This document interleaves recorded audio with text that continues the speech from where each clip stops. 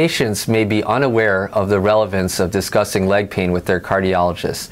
There are several different causes of leg pain, and vascular disease is amongst the most common.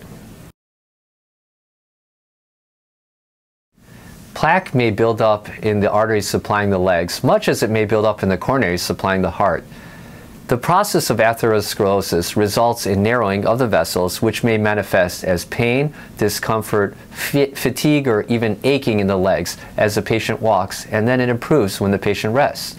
The location of the pain may be gluteal pain, thigh pain, or calf pain, depending on the location of the blockage and the extent of the blockage. Often the patient finds that he or she cannot walk as far as he used to without having to stop and rest. In more advanced cases, the legs may even hurt at rest. Some cases may even present as non-healing ulcers or infections in the feet or in the legs due to poor circulation. Leg pain may also be caused by leaky vein valves that result in pooling of the blood in the lower extremities. This could result in a condition called chronic venous insufficiency.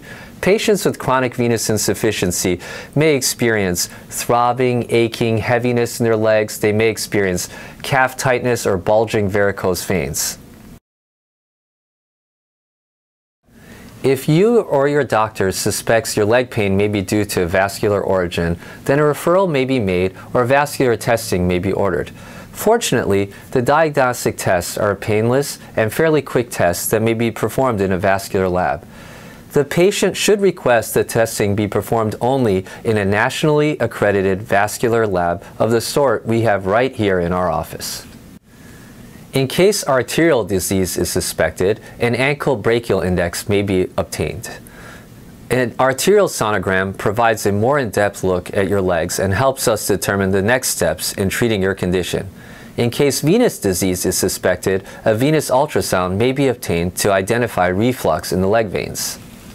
If you are experiencing leg pain and edema, or if any of these symptoms sound familiar to you, then ask your physician if a referral may be appropriate. If you are diagnosed with this condition and fail to respond to conservative management, then most of the treatments we offer are minimally invasive and can get you back on your feet in no time.